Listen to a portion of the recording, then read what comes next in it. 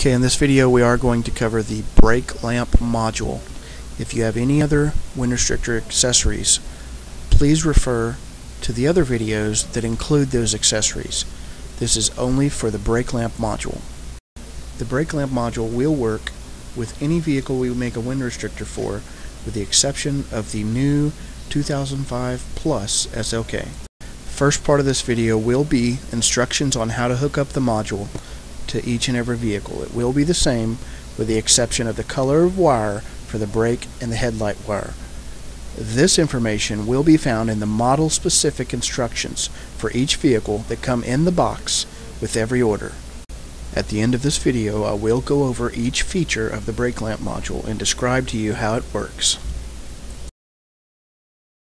Okay, go ahead and install the product according to the model specific instructions. Basically mount the wind restrictor to the car. The only thing this video will cover is the actual wiring portion for the illumination. Okay, every single color illumination wind restrictor will come with two wires coming off of the LED system, positive and a negative. If your wind restrictor has a pair of black wires instead of red and black, there should be an identifying mark on the positive wire, such as a red piece of tape or a red piece of heat shrink. If not, look for the side of the black wire with the writing or indentation on it, and that will be your positive. If at this point you cannot determine which side is positive and negative, and the wires are not clearly marked for some reason, please do not guess at it. A simple test to find out which one is positive and negative is to get a basic 9-volt battery, take the wire you think is positive and connect it to the plus side of the battery, and do the opposite for the other wire. If the light produces illumination, then you have picked the right wire and you can proceed. If you do wire this up backwards to the module though, it will cause damage to the module, and we are not responsible for this. Okay, I'm going to use this diagram here for illustrative purposes. I'm going to show you precisely how the brake lamp module is supposed to be wired to your vehicle in conjunction with our wind restrictor product. If you do not follow these wiring steps precisely, the brake lamp module will not function as it was intended to. In fact, faulty installation would cause damage to the module and potentially the wind restrictor. Kingpin Industries is not responsible for faulty installation or customer negligence. Okay, when you take the brake lamp module out of the box, it will have 5 wires coming off of it. It will have 2 black wires, 1 red wire, 1 brown, and 1 blue. Here's the lighting system that's going to be attached to your wind restrictor. Oftentimes it's enclosed inside of a bracket and you won't see it, but this is what the LED bulbs look like. It has a positive and negative wire coming off of it, as I described earlier in the video. Take the negative wire that's coming off of the lighting system and attach it to either one of the black wires coming off of the brake lamp module. Do not connect it to both. Connect it to only one of the black wires coming off of the brake lamp module. Now you're going to take the positive wire coming off of the lighting system and attach it to the red wire coming off of the brake lamp module. Now remember, it is very essential that you do determine the proper positive and negative wire coming off of the LED strip before you proceed. You can attach these wires together simply by twisting them together and ensuring that they have a very good connection, then putting some electrical tape around them to protect them. Okay, so now to summarize, we've connected the red and black from the lighting system to the red and black on the brake lamp module. Okay, now that we have the lighting system hooked up, we'll talk about the 3 wires that are left over on the brake lamp module. Okay, the black wire that we have left, we are going to ground to the chassis of the vehicle. This step is very important. If you do not get a secure ground, the lighting will never work on the product. Please refer to the model specific instructions so that you can locate the grounding point on your vehicle that is best for use of this application. You may want to consider stripping off the wire 2 to 3 inches so that you can wrap the wire around the grounding bolt and get a very good connection before you tighten it down. Okay, now that you've grounded the brake lamp module to the vehicle, it's time to move on to the blue and the brown wire. Now these are the 2 wires that are going to give the wind restrictor power. At this point you're going to want to locate the wiring harness that provides power for the running lights and the brake lights on your vehicle. This information should be found in the model-specific directions that were included with your wind restrictor in the box. For illustrative purposes, this is going to be our wiring harness, although most of them are going to have a black cover similar to electrical tape wrapped all around them. Once you find the proper wiring harness according to the model-specific instructions, you're going to want to splice into the covering a bit so that you can separate the wires and look and see all the different colors of wires inside the harness.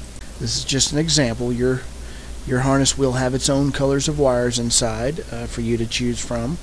Okay, back at our illustration here, once you've found the proper harness according to the instructions, there's going to be two wires that are mentioned in your instructions. One of them is the brake wire. Attach the blue wire from the brake lamp module to the color of wire noted in your instructions, being the brake wire. So again, blue from the brake lamp module goes to the brake power wire in the harness. You're going to use one of the two clamps provided in the box, one of these red vampire clamps. Now these clamps are fairly easy to use. If you look at the end of the clamp, you'll notice that on one side of it, it has a plastic stop that will not allow a wire to go all the way through, and on the other side it has an open space that you could slide a wire in from the side. So you would take the wire coming off the brake lamp module, insert it into the side with a stop all the way through until it stops. Then you would take the other wire, the one you're going to hook it up to, in this instance being the brake wire, and slide it into the side of this clamp. Make sure it goes all the way up under the metal tooth. When you slide it in, when you compress the metal tooth, it should bite into both of the wires at the same time. Now here's an additional illustration showing wire going in to one side with a stop. Then you're going to find the brake wire and basically slide it into the side of the clamp. Now disregard these colors, this is just an example. So push it into the side of that clamp to where they both are under that tooth, and then get the pliers and clamp it down really tight and fold the clasp over. It is very important that these wires are in the clip properly before you clamp the pliers down, or else you will not get a good connection and the lighting will not work in the end.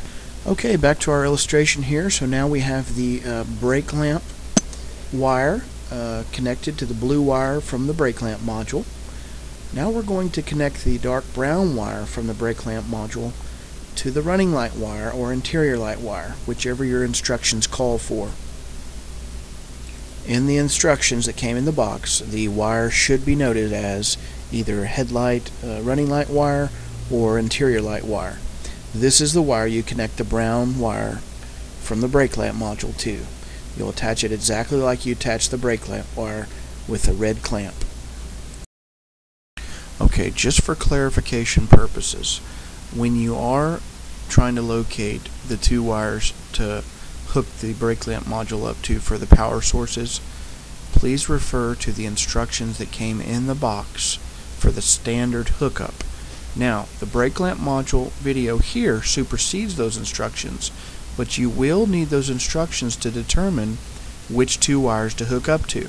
The brake is simple. It's only going to be one color of wire. Then you're going to look for the headlight or running light wire, or it may even say interior light wire. It's all going to be basically the same wire, but the color is definitely noted, and it's the one other than the brake lamp wire.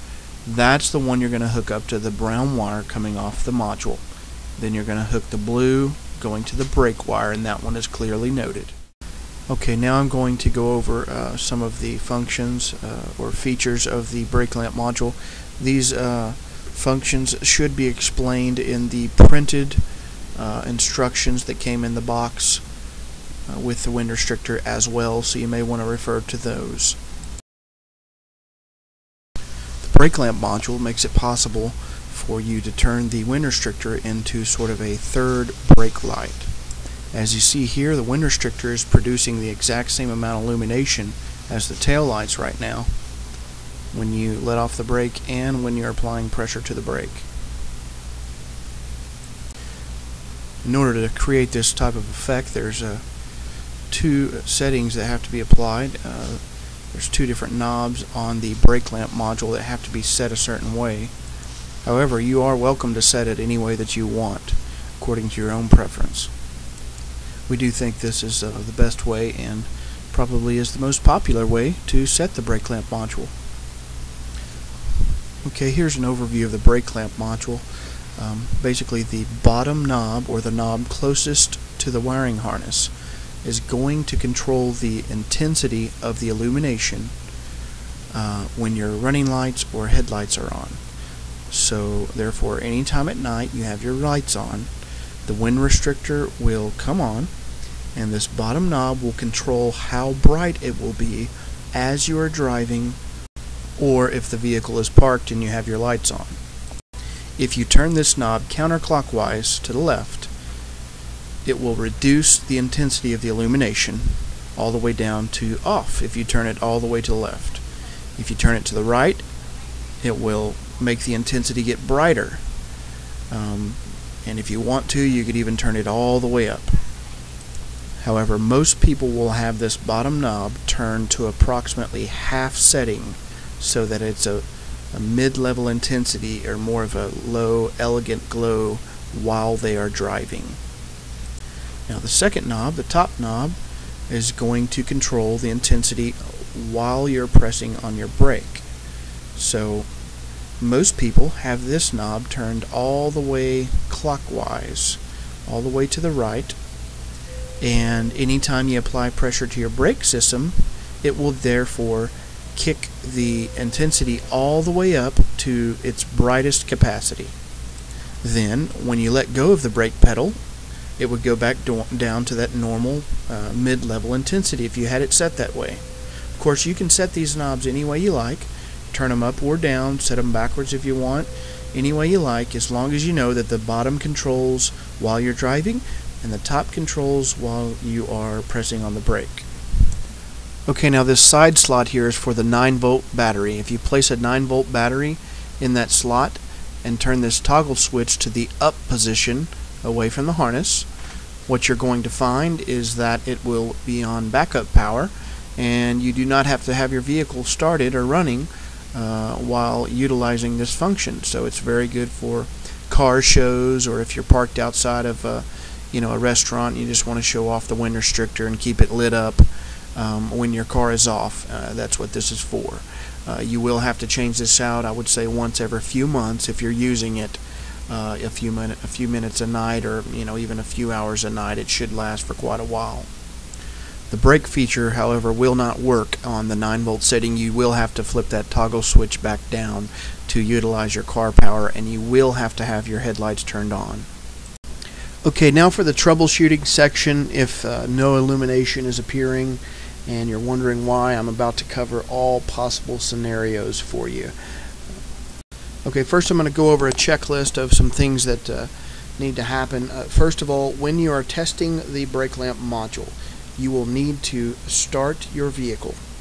I do realize that your headlights work without the engine being on. I realize that sometimes the brake lights work. What we want to do is take all the guesswork out of this, though. So go ahead and start your vehicle fully on. Turn on your headlights manually. Do not rely on the auto settings or anything like that. Turn on your headlights manually. We're basically going to create this scenario as if it were nighttime and you're driving at night. So you want to turn them all the way on. Even though I know some of you have auto setting, it comes on automatically. Go ahead and manually turn the switch forward to the fully on position. Now you're going to want to make sure that the toggle switch, if you're looking at this diagram here, it's going to be flipped all the way to the right. Basically, you're going to flip it to the side that is closest to the harness. That is the 12-volt power side. It will also note this on the basic hardwiring instructions for the brake lamp module that should have been included in the box for you. So we have the toggle switch in the 12-volt position. Actually, there's no need for the 9-volt battery to be in this at all. at this time because we're checking the 12-volt side.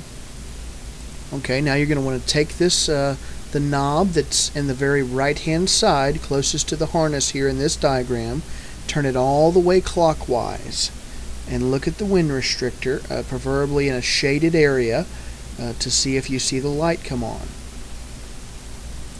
If you turn this knob all the way clockwise, the right knob here for the running light or headlights, and you do not see any illumination at all, and you are in a shaded area that you will be able to see the illumination, because if you're in the sunlight you will not be able to see it, then what you're going to want to do is check one of two things. First of all, you're going to want to check to make sure that you grounded one of the black wires to the chassis very good.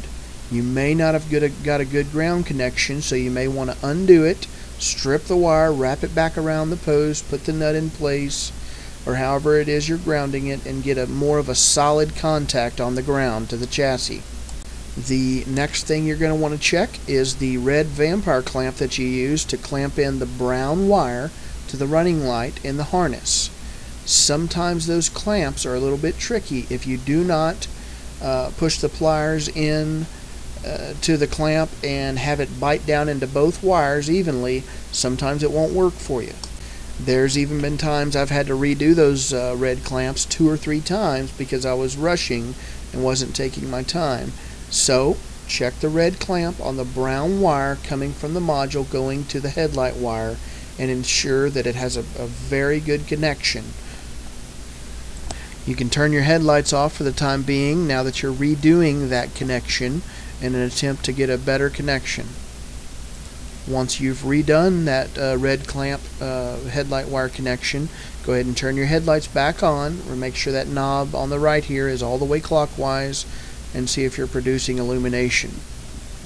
If you're not noticing a change of illumination, it is working, but you're not noticing a change of illumination as you're stepping on the brake pedal, it's either because the car is not turned on and your brake lights are not working, or it's because the blue wire from the module is not clamped in good to the brake wire.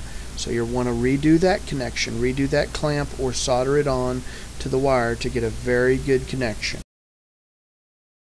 Now, we check all LEDs and all accessories before we ship them out to you, and do a 2-person quality control check on them before we send them out. However, if you do want to check your light at this point, but you're not getting the accessory to produce the illumination, go ahead and stick the 9-volt battery in the side of it and flip that toggle switch back up to the top. This will should produce illumination rather quickly for you. And make sure that right hand knob there is turned all the way to the right, and you should see illumination.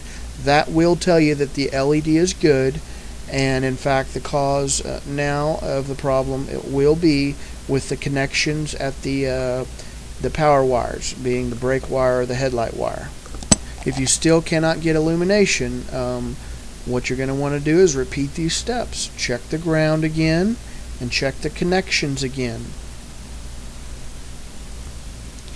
If you've done everything that you know to do and had somebody look at it for you and the product is still not producing illumination, and you feel like you may have damaged it during installation because of faulty wiring, or you feel like the module may have came to you faulty, then you'll need to get onto our general terms and conditions section of our website and follow the procedures there that are outlined under warranty information and product return.